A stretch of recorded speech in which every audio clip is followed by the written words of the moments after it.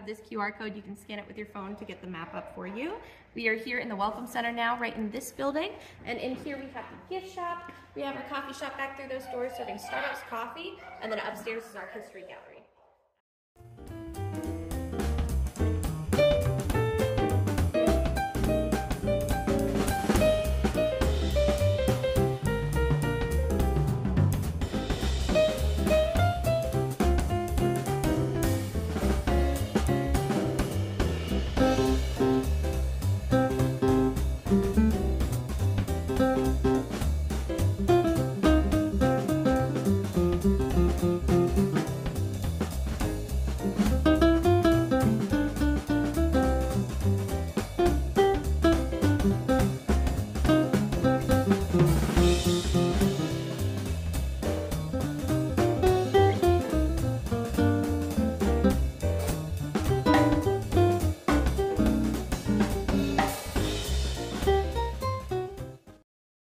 Aloha, social media lights. Mr. Nooks and Crannies here.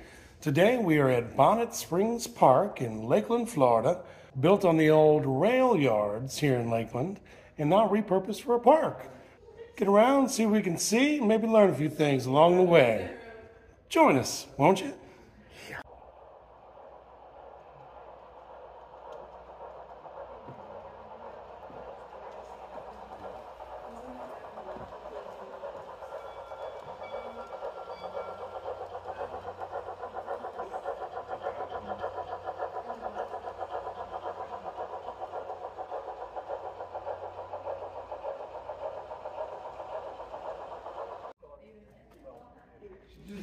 All right, here's the history of the park side. Longtime Lakeland real estate broker David Bunch observed the land's decline and foresaw its inevitable rebirth. The development company spent a year removing a century's worth of railroad tracks and old rail yard equipment from the property. Before the railroad property could be repurposed as a recreation area, the property had to be restored to its natural state. Over the years, the deteriorated rail yard and surrounding woods had become a tent and a cardboard box city for many persons, many arriving via boxcars from the cold northern climate. So that's hobos. They talk about hobos.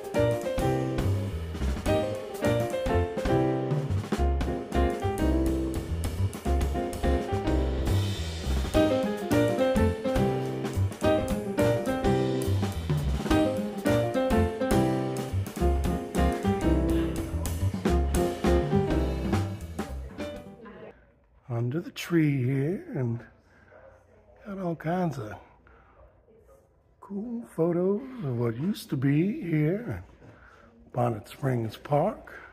Going all the way around the tree, see what's good. Oh, even spinny things. Again, this whole place used to be the old rail yard here in Lakeland. Now it's been repurposed as a public park.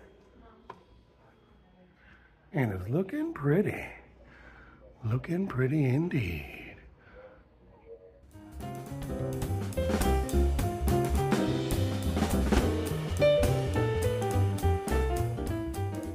All right, we've got this interactive model of the Bonnet Springs Park here. And if you hit the different buttons, it'll illuminate the different layers of the park.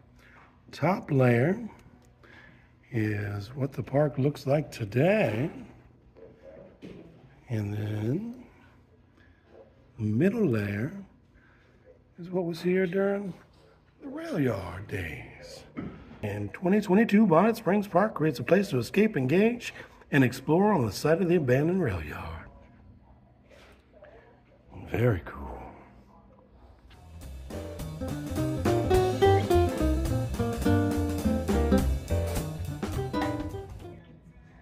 You just lost it. You can't see it? No.